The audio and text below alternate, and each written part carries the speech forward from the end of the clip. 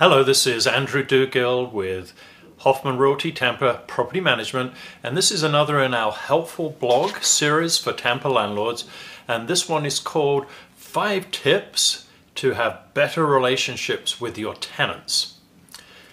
And I recently heard a quote, and the quote said, "A rental property with a good tenant is an income-producing asset, whereby a rental property without a tenant is a liability because it just sits there losing you money."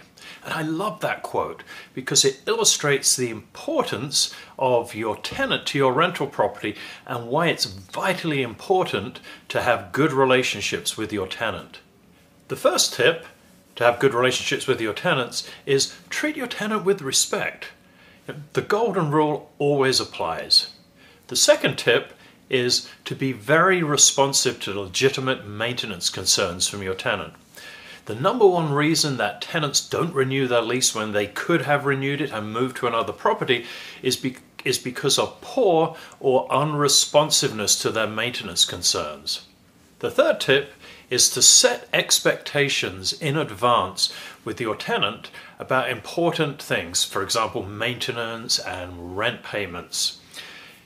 If you don't do this, tenants can become disgruntled if there's a mismatch of expectations. So I'll just give you an example. Supposing your tenant reported the AC went out in the summer and you got your AC technician out there the same day to get it fixed. And then a few weeks later, let's say the dishwasher stops working. Is your tenant going to expect that an appliance tech is going to be out there the same day when you're expecting, well, that's not urgent, I'll get someone out there in the next 3 to 4 days. So it's important to set expectations in advance. In this case, at lease signing would be a really good time to go over how you handle emergency, urgent, and just routine repairs. The fourth tip is make it easy for your tenants to do business with you. For example, have a portal where they can pay their rent online. Don't make them drive to your office. Have a portal where they can report maintenance concerns so they can do that outside of your normal business hours.